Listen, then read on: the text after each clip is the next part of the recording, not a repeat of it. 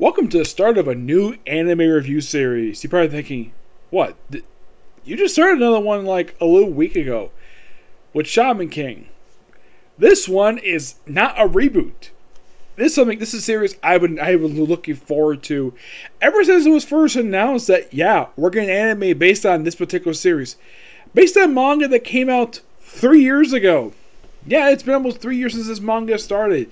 And before this anime basically came out, I made sure for a fact I caught up with the mangas. I actually fell behind the manga. Yeah, in case you're curious how much this manga, I'll review the title in just a minute, it's released only 132 chapters, which is not that bad. Now, what anime is this? Eden Zero! And it's another one where it's locked up with Netflix, but I watched some some other site. I'm not going to say what site it is, because I do not want the site to get shut down, because this is despite the fact this is basically done via fan sub, but it looks very professional, and it keeps a lot of the wording from the manga really well. Yes, Eden Zero started 3 years ago. This episode is an adaptation of the 81-page first chapter, and the first 3 pages of chapter number 2. This episode starts off exactly with the manga. They have some minor visual changes here, and they cut some minor stuff out. We first see Shiki, his grandfather, the Demon King, that was the adopted grandfather, and a robot named Michael. If you're curious about Michael, this is his only appearance because they'll appear again after this. So they look up in the sky. They're just stargazing, and they see it looks like a comet. What Shiki says is a dragon. And he's actually right about that. It's an actual dragon, what he sees. It's really in the episode that this actually is a dragon. So, and then we jump ahead what looks like about 10 years later, I'd say.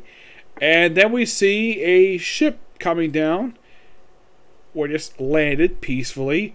And we see coming out, and if you're thinking like, oh, are these characters from Fairy Tail? Because we see Lucy and Happy pop up. Like, wait. Now, technically, this is not Lucy. This is Rebecca. Despite the fact she's the same character design as Lucy. You see, the creator of Fairy Tail also did the series. Hiro Mashima. Now, you're probably thinking, is he the only manga writer to reuse character designs from a previous series he or she worked on for the current series? Technically, no. He is not the first person to do this. The creator of Inuyasha. Like, if you watch that anime, if you watch Rima Half, a lot of the character designs from that series were used for Inuyasha. Take, for example, the second demon that Inuyasha fought in the series. She's actually based upon one of the characters from Rima Half. Now, Happy technically is Happy, but it isn't Happy. Now, character-wise, design-wise, this technically looks like Happy. He talks like Happy. He eats fish like Happy, except this is not Happy. This is a complete different Happy. This one is a robot. They don't reveal this a little bit later. This is actually a robot. Also, this Happy is a lot more smarter than the one from Fairy Tail. One Fairy Tail was kind of an idiot. That's how the writer wrote him. Kind of an idiot. But always faithful to his best friend, Natsu. This Happy is good friends with Rebecca. They don't explain Happy's backstory until a little bit later on.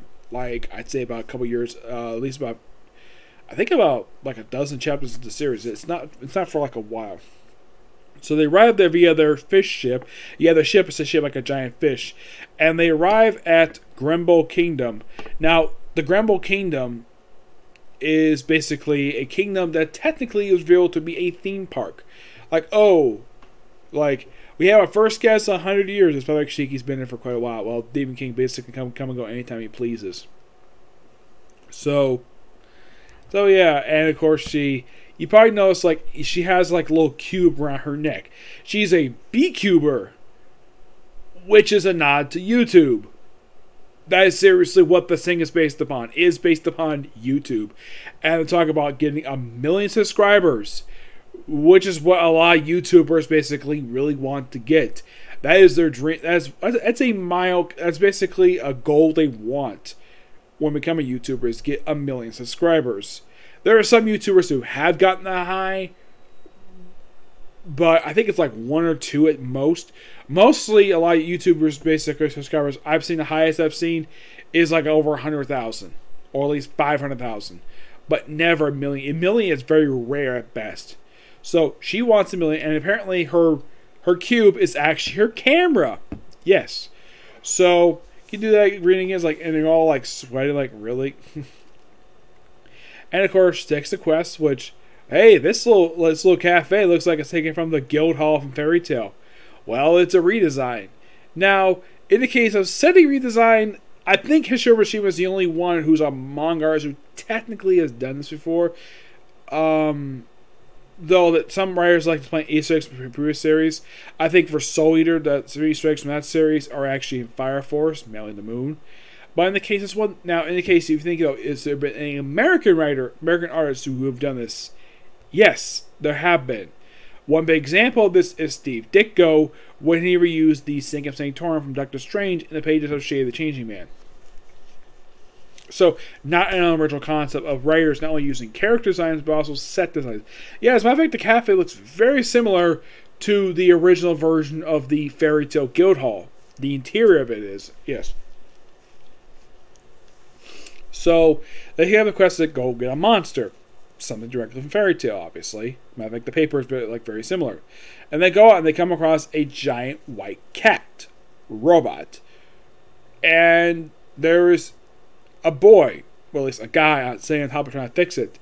And the thing collapses, and of course he got long hair. It's Shiki. Yep. And if you're curious though, what he does, Rebecca does do is the manga, yes. Grabs her face, grabs her chest. And of course, she does smack him, just like in the manga. When I was watching this again, I was watching this today. I'm like, man, it is so hilarious seeing this humor again, because I love this guy's humor. So, of course, he tries various times to make Rebecca her friend, his friend. Now, there's some mild changes with the introduction, because they don't have like a guy basically sweeping per se, just some guy just shows up and has the same lines of dialogue. So, then of course, Rebecca notices, and of course he goes to sleep, and he asks the robots, "Can I cut Shiki's hair?" And like, sure, go right ahead. Shiki does notice the very next day, and of course, well, Shiki, of course, when he falls asleep, he also breaks table. Who do you think he is? Who do you think he is? Dudley Boys when he smash tables like that. So she goes to sleep, and looks like though, from looks of it, the way she sleeps, it looks like she sleeps like. Could see her bare back. You could say she sleeps topless. But not really, because the very next day she wakes up and she's tied to a post. Meant to be burned at a damn stake for some reason. And of course Shiki wakes up and his hair has been cut. Oh, in case you're curious though, Shiki technically does maintain this look for pretty much the rest of the series. Now with the bandage and the way his hair is when he first showed up, you might think he looked like Agnologia. Yes, appearance-wise, with his scary demeanor, he kind of looked like Agnologia from Fairy Tail. But even though this isn't really Agnologia, for one thing, he's got a different skin color. Though, I would say the only thing similar is that the face looks very similar and when he's in his scary mode, and the hair. Though with the haircut, it makes him look like Natsu. Yes, makes it look like Natsu. Well, mostly in the face per se, we was like normal. And his hair length is very similar to Natsu's. Though I have heard that Shiki himself is named after a character from Monster Hunter Orange, which is a manga that the writer did create, which is based upon a video game named Monster Orange. Yep, he did create the series. He didn't technically write the video game, but he did create the manga. So this is named after a character from that. But I'd say, appearance-wise, the character is mostly just a redesign, mostly by looking at him, of Natsu. And yes, in case you're curious though, is there a redesign for Urza in the series? Yes, but she doesn't appear for a little while actually. I don't think she shows up for chapter 10. I don't remember when she shows up, but she shows up some point a little later. So, yep. So basically, the robots and plant seeds of something's going on with Lord Trouble, and the fact that these robots are acting kind of suspiciously evil, have some bad intentions. And they say to Shiki, "Oh yeah, our friendship, he was nothing more than a big fat lie." Yep, and then he pretty much gets beaten up by his friends. And then, because Rebecca was crying. Now we actually do see, like, something they actually did they have sort of a big glare, and then they show what happened. Basically, he forms his ether gear, which basically forms, like, the back of his hand, like, dot, dot, dot for his knuckles, and basically, like, this bone chunk, like, little lines here across his arm. Yeah, it's a very cool visual, and I appreciate, though, that the anime who made the studio made it, I think it's JC Staff that made this one, where they actually show the transformation, and he proceeds to beat up the Lord Sessho, who basically is the battle bot. Yes, he's a battle bot. He fights him, defeats him, and then basically frees, and of course Happy frees Rebecca. Of course, reveals this is a particular power from Dark Ages. Interesting. And then they proceed to, oh yeah, you got a ship? Yeah, it's over that way. I'm like, couldn't she at least gather her clothes up from her room? Nope, I guess there wasn't a time. So they get her ship, and of course ship flies. Yes, ship flies. He doesn't know if it flies, and he goes straight to space. And it's also revealed, like, when they go into space, that the robots are actually playing being bad. The reason? Because they're all dying. Yes, they're all about to cease to function, and then they all just collapse and all die. And that's the last see of these robots. With the exception of Demon King himself, these particular robots do not appear again at all in the series because they all cease to function. So, and it turns out that the island that Sheikah was on was actually a planet. That was planet Gerbil, who was a planet that's the theme park. And then they fly through, and of course he's spaced the first time, which is an absolute great moment. And basically, well, he's happy to chance to go to space with Rebecca. And then, of course, at one point he wants to break the glass to see if he can hear him. Like, no, don't do that. Good idea, don't break the glass. And then we have a cutaway to the dragon. Yes, the comet is actually a dragon. And look inside this where it flies by this bigger structure. This person known as Mother. Now, this particular last, like, 1 minute sequence is taken from the first 3 pages of Chapter 2. Yep. I gotta say, great episode. And I love the whole sci-fi nature for this. Now, they technically don't have an opening title sequence per se. They have the title, briefly. They might show the opening title sequence in the very next episode. They might do that. It's possible. I'm looking forward to seeing what they do for it. Yep. But I should also point out, though, the next episode, excuse me, the name itself comes from the second chapter series. Yep. Yes, it does. Yep, and from this point forward, I will be reviewing this series. Now, I initially heard about this series from my friend Edgar. This was back in I think it was like 2017 when this, I think, let's see, how long ago was the first chapter released? Because they released this series just not long after. It was in, 2018 when this thing started. Yep. Oh yeah, also, they reveal Rebecca is from a place called the Blue Garden. Yep.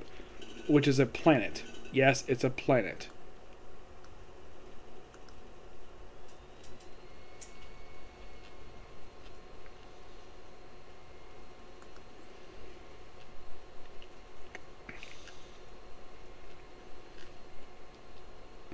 Yep.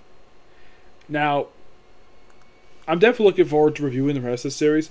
Now, they did confirm this series to be, well, probably for this season anyways, because I'm sure that the season will be popular in Japan, so we might get season 2 out of this.